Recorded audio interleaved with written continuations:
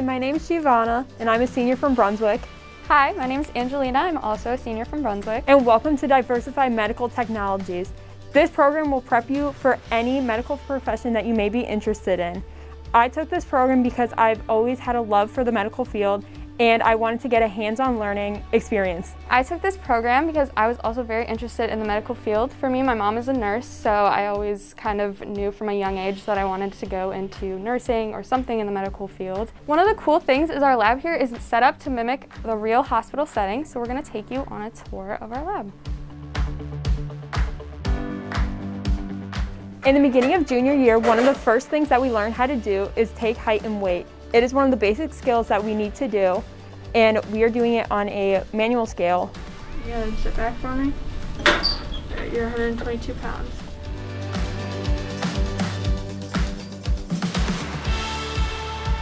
Another basic that we learn in junior year is vital signs, and that includes blood pressure. Blood pressure is one of the most important vital signs that there is to know. She's releasing air to get the reading, and her level is 125/76. Thank you.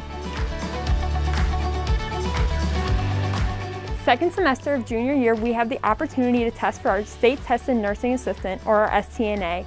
And one of the skills that we have to learn how to do is occupied bed making. Occupied bed making is making a bed when a resident cannot get out of it. So here she is changing the pillowcase and making sure not to bring it too close to her body and not contaminate it, so that the resident stays clean and safe.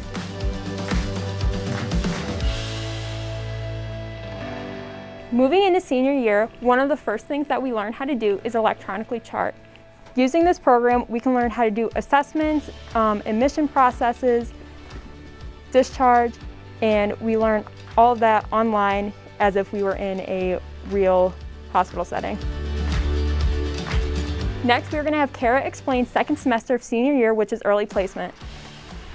Hi guys, I'm Kara. I'm a senior from Buckeye, and second semester I'm taking a part in early placement, which is a program where instead of coming to lab, you get to go out and work in your field of study. Right now I'm working at a long-term care facility in Medina as an STNA, and I think this is a great opportunity because I get to expand my knowledge in the work field while also doing my job, which I love. And if you guys are worried about staying involved, it's not hard at all. I'm still involved in National Honor Society, Student Council, and Dare Mentors back at my home school.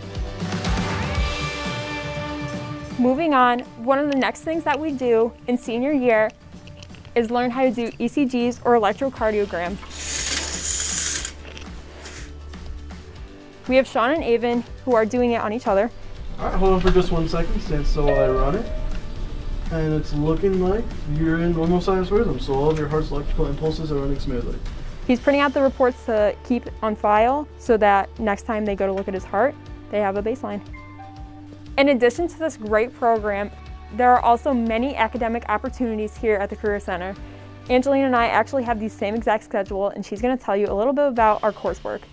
The classes that I'm taking this year are AP Statistics, College Credit Plus classes as well, including a college composition class. And then also in DMT, you get to take college medical terminology. As well, we're also taking chemistry and certain electives, including sociology and psychology.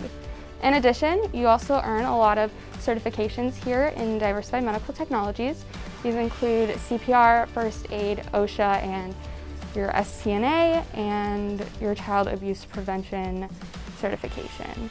CPR, in fact, is one of the highest level certifications for medical professions and is often required for anybody when they want to go into the medical field. And it's great because we'll already have it when we graduate high school. And now Angelina is going to take us on the rest of our tour throughout the lab. Okay, we're going to go over to our clinic rooms. One of the coolest things that we get to do senior year is learn how to do different types of blood work. So here Christina is doing a venipuncture on a fake arm, and you learn how to draw blood. Another important skill that you need as a healthcare professional is how to start an IV, so we learned how to do that senior year. And then also second half of senior year, you get to learn how to do head-to-toe physical assessment.